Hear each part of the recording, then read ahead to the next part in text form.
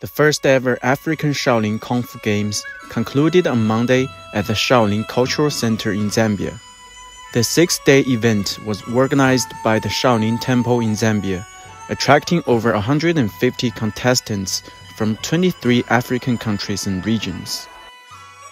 This tournament is very good because it's the first one, and also the temple here in Zambia is the first one in Africa, and we are really glad to know that the country in Africa which is hosting the Shaolin Kung Fu culture. We hope that we have the opportunity to come again and again in order to perform and see friends of other countries.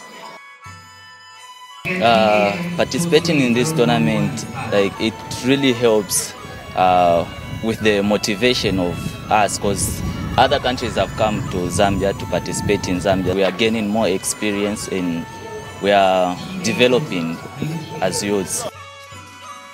If somebody needs to start Kung Fu, I can just say start it, because it's a good thing.